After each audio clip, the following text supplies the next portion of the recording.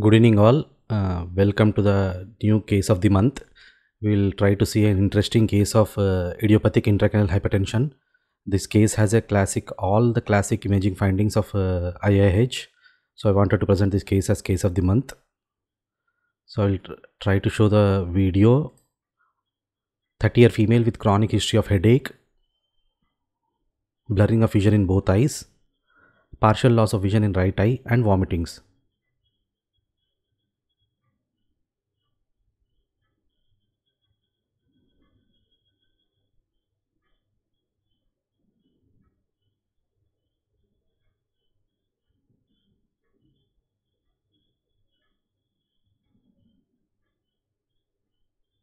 So we'll try to see the imaging findings in this case.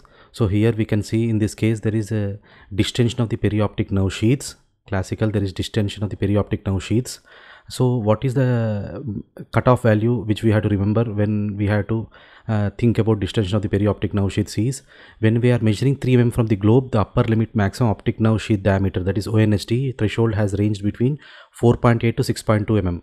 So anything more than this is definitely abnormal. And when measuring 8 mm from the globe on CT, the maximum optic nerve sheath diameter is 5.8 mm.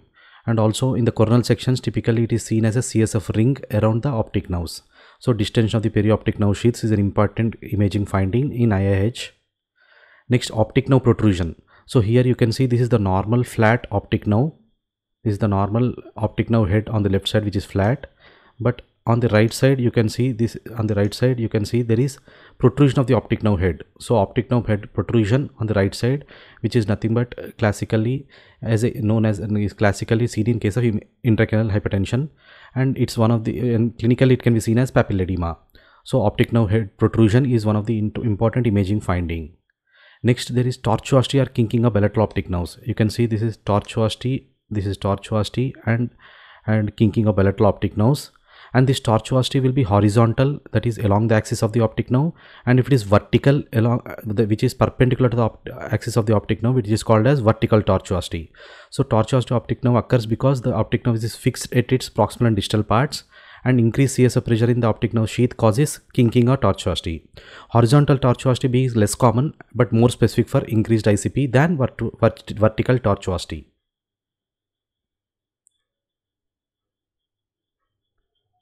Next, vertical tortuosity is often accompanied by smear sign. So this is nothing but the smear sign. In the whenever there is vertical tortuosity, in the middle part of the optic nerve is covered by a smear of orbital fat, which is called as smear sign. Here also you can see this is the vertical tortuosity of the optic nerves, and in middle part of the optic nerve is covered by a smear of fat, which is called as smear sign. Next, this is called as buckling of optic nerves. So this is horizontal axis, this is buckling of the optic nerves, and even in the vertical axis here you can see this is the vertical buckling of optic nerves. So this is vertical buckling of optic nerves, and horizontal buckling of the optic nerves can be seen in IIH. Next, empty sella. Here you can see this is the empty sella, classical empty sella.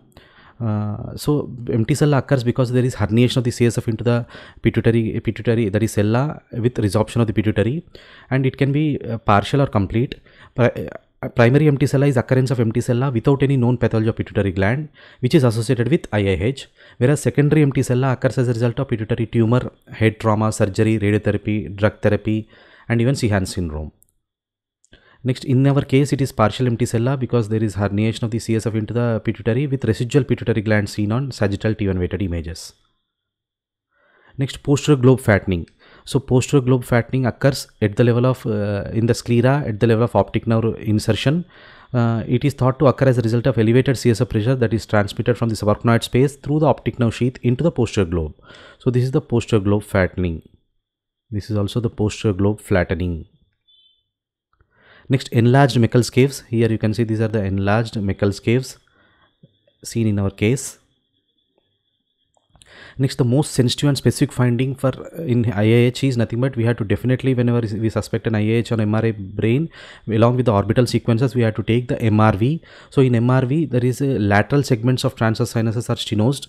Here you can see this is the lateral segments of the transverse sinuses are stenosed. So which is classical finding in IIH. So bilateral transverse sinus stenosis greater than 50% in MRV is extremely sensitive imaging marker of IIH. Next, in our case, there is brain herniation into the arachnoid granulation. Here you can see this is the brain herniation into the arachnoid granulation. Here also you can see this is the brain herniation into the arachnoid granulation, that is BHAG. I have already discussed in my previous lectures. So the BHAG is also found in our case, and also there may be in our case we also see herniation of the CSF along brain along with the herniation of CSF into the diploic space. So herniation of the CSF or brain tissue into the diploic cavity can be also described as intradiploic encephaloceles. So we will try to sum up all the imaging findings we have seen in this case. So the common imaging findings which can be seen in IIH are distension of the optic nerve sheaths, tortuous or kinking of optic nerves, optic nerve protrusion or papilloedema, buckling of optic nerves, empty sella or partial empty sella, posterior globe flattening, enlarged Meckel caves, even venous sinus stenosis MRV, which is the most sensitive and specific imaging finding.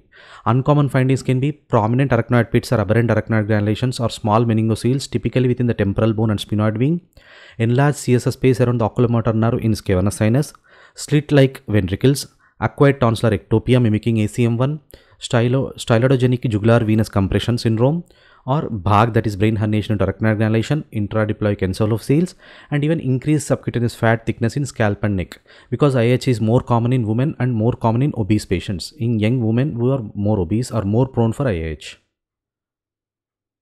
Next, these are the diagnostic criteria.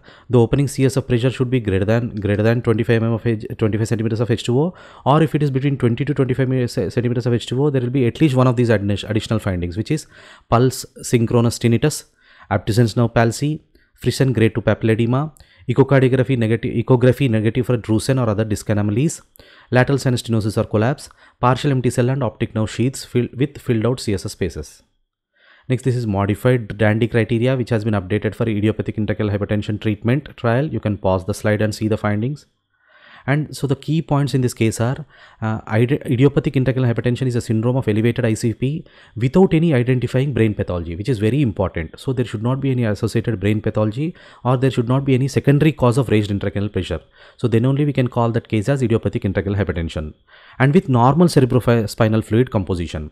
And diagnosis of IH requires exclusion of other secondary cause of raised ICP like tumors, infective lesions, obstruction to CSF flow, venous outflow like venous sinus thrombosis, or even dural AV fistulas. MRI along with the orbit sequences, and also MRV has to be definitely should be used, and which is an important tool in diagnosing IH, which is because transverse sinus stenosis or lateral segments of transverse sinus stenosis is the most sensitive and specific finding in IH. These empty cella tersica, all the findings we have already seen. So this is the class. I wanted to present this case because it has all the features of idiopathic intracranial hypertension. So pause the slide and see all the findings of idiopathic intracranial hypertension. Thank you all.